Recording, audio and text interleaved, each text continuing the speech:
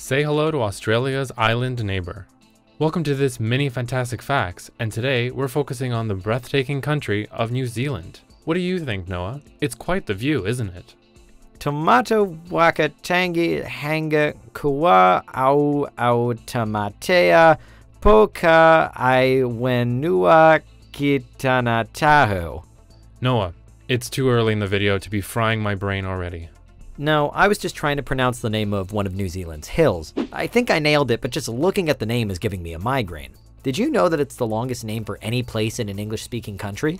Well, how about we take a look at something else? Maybe you'll notice something familiar? Now that you mention it, I am getting a bit of deja vu here. Oh, is this where they filmed the Lord of the Rings movies? You got it. Do you want to know the coolest part?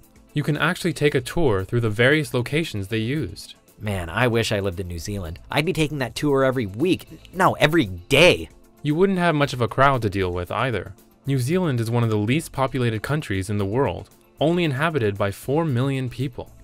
However, they all live on the biggest island in the country. The other smaller islands remain uninhabited. Well, Alex, that's great and all, but I'd better get going. My flight leaves in a couple hours, and you know how long it takes to just get to the terminal. Then I gotta get signed up for the tour and all, so I'll catch you later.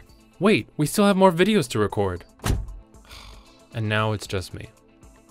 Okay, well, don't forget to like this video and subscribe to JrMojo for more funny, fulfilling, and fantastic facts. Noah's gonna be back eventually?